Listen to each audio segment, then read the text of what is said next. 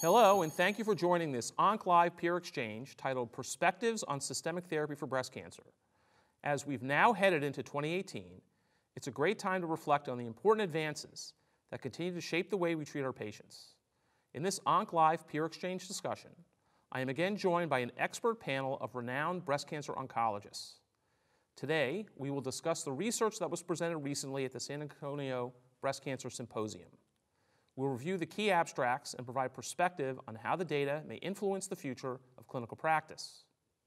I am Dr. Adam Brufsky, and I am Professor of Medicine and Associate Division Chief of the Division of Hematology-Oncology at the University of Pittsburgh School of Medicine in Pittsburgh, Pennsylvania. Participating today on our very distinguished panel are Dr. Francisco Esteva, Associate Director for Clinical Investigation and Director of the Breast Cancer Medical Oncology Program at the NYU Langone Perlmutter Breast Cancer Center in New York, New York. Dr. Komal Jhaveri, Attending Physician, Department of Medicine at Memorial Sloan Kettering Cancer Center in New York, New York. Dr. Hope Rugo, Professor of Medicine and Director of Breast Cancer Oncology and Clinical Trials Education at the UCSF Helen Diller Family Comprehensive Cancer Center in San Francisco, California. And finally, Dr. Lee Schwartzberg, Executive Director of the West Cancer Center, Professor of Medicine and Chief of the Division of Hematology-Oncology at the University of Tennessee Health Science Center in Memphis, Tennessee. Thank you so much for joining us, and let's begin. So the first thing really, guys, to talk about is hormone receptor positive breast cancer. And you know, it's kind of nice that we have a lot of really interesting drugs that we use now, in particular the CDK4/6 inhibitors in metastatic disease. And I think we'll start, with ribociclib. Lee, what do you think about ribociclib right now? I mean, where do you think it stands in terms of the other CDK4/6s? Well, we have 3 CDK4/6 inhibitors, and they all look very effective in treating postmenopausal women in the first or second line setting with endocrine therapy, in combination with endocrine therapy, either with an AI or with fulvestrant. So we have from San Antonio the MONALEESA-7 study, which looked at premenopausal, perimenopausal women who were treated with ovarian function suppression plus an AI or tamoxifen plus ribociclib.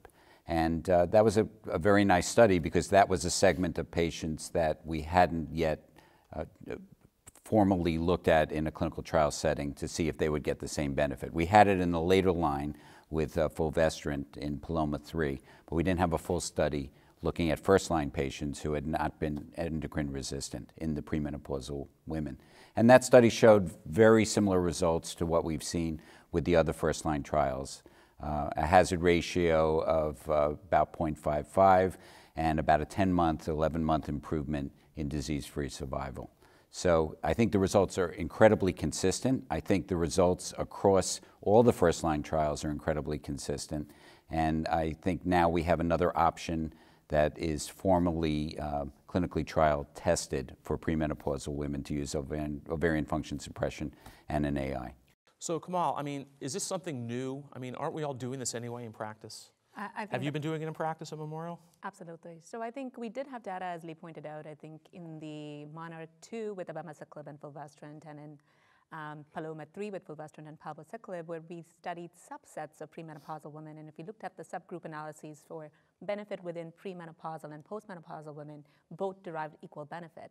But this is the first time this is a dedicated study of over 670 patients for pre- and perimenopausal women. And the very first, I think, that also looks at tamoxifen as an endocrine partner. That's the big deal. I think tamoxifan's the big deal, right? And so I think it's encouraging to see another endocrine partner with tamoxifen. Now, one could theoretically say, could we look at tamoxifen with the CDK4/6 inhibitor without the ovarian suppression as combination? But I think our first-line treatment option for premenopausal women has been ovarian function suppression based on the 5 trials that we've studied and the meta-analyses that we have. So I think this was an appropriate treatment arm with tamoxifen and ovarian. You know, I think that it's a nice thing to be able to consider tamoxifen for these patients, but also the other part of it is that, you know, a lot of times people think you have to take the ovaries out of these patients. And it's so hard, you know, young women, metastatic cancer, you know, incurable disease. And now, we know we don't have to take the ovaries out. That's a really big difference, I think. And hopefully it'll be incorporated into future trials, because I know for my patients, it's very frustrating for them to understand that they could only participate in the trial if they had their ovaries out, rather than getting the injections. So Hope, you wouldn't give them an injection? You do nothing? No, I would do the LHRH agonist. The issue was that the way the trials were set up, you had to have your ovaries out if you were going to participate in MONALEESA, Paloma, Monarch, and we kept saying, but we use GnRH agonists all the time and it works, and this now shows it does work. And they saw the same impact. That's, I thought, was really important. So let me ask you guys a question, just kind of parenthetically before we go back to this. So we all know, we teach the fellows this, right?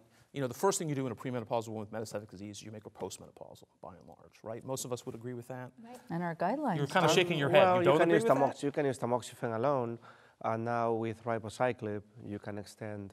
So you can use TAM and you would use TAM and ribociclib without LHRH? In patients who are with metastatic disease, I think in the palliative setting it's acceptable to use tamoxifen alone.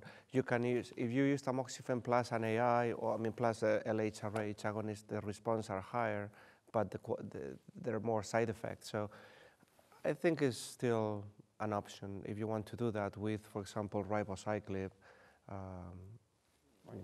Well, I'm gonna push it a little bit further. So you have a woman who's progressing. So you put her on, LHRH, ribo, and letrozole. Nice therapy, good therapy, or tamoxifen and letrozole, either one with LHRH. It's now a year later. How many of you would do an estrogen level on that woman? I wouldn't. You would not, would you, Francisco?